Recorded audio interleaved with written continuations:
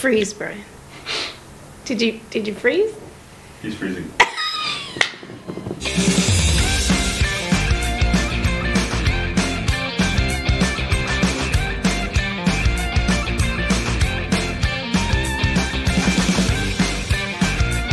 It's tough to explain. It's just got staying power, and in a way, I think families passed it down through generations. So moms watched it with their kids, and brothers and sisters watched it together, and I think they just really like Leo. It's amazing. Honored that it just keeps going. Keep meeting younger fans every day, and I don't even know what to say. I feel blessed. Therapy. There's a lot of therapy. I think Piper would be asking Leo to have his powers back so he could come to places like Marseille and they could travel. A lot of traveling. Yeah. So many. The whole experience is a great memory. Being welcomed by the cast, the crew, it was a family. We did a lot of laughing, uncontrollable laughing.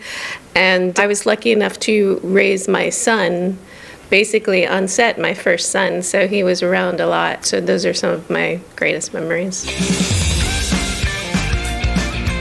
We see each other weekly now. Wait, that sounds wrong. No, we're working together weekly now because we do a podcast together.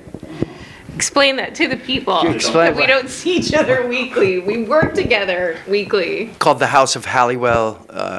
We have our son, Drew Fuller, is also on it. So it's a family get-together once a week is what we've been doing. Since the show and being able to do Comic-Cons as like HeroFestival, we've been able to travel together quite a bit in the last 10 years, which is just kind of a blessing. Holly's like my sister. She tells me what to do. She points her finger at me. Yeah, I spoke to Rose today. Well, I texted with Rose today, and you were in the room, so it kind of counts. And yeah, I talked to Alyssa this week.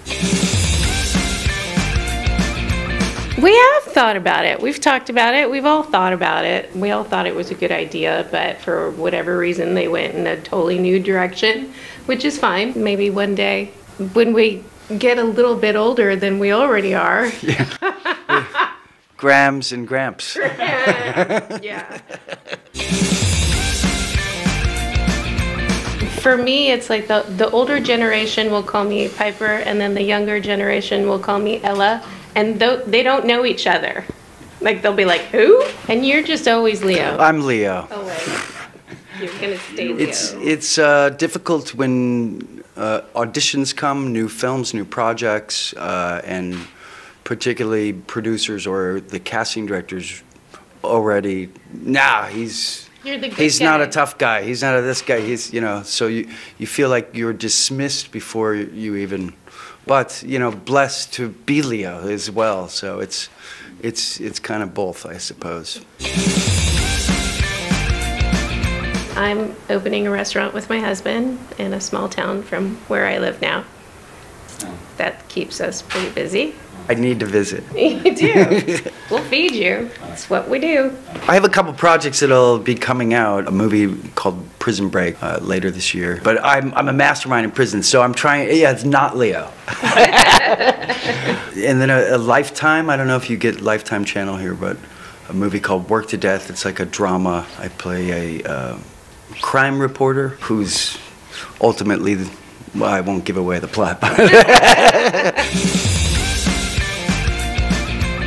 We get to travel, we get to hang out, we get to meet people. There's something about our show, for some reason, that's very sentimental to people. So sometimes it's nice to hear how much it still means to people, and that it usually reminds them of, like, a relative that has passed away. Something like that, it helps remember them. Yeah, I think I was here 10 years ago, but only briefly because I was on my way to Nîmes. I was here yesterday. I walked 15K. Oh, I walked everywhere. Leo's lost. Yeah. I'd like to go to, is it Los Cancas? Les Colombes. Yeah. You were close. I'm taking one day off before I go back to my family. We could golf.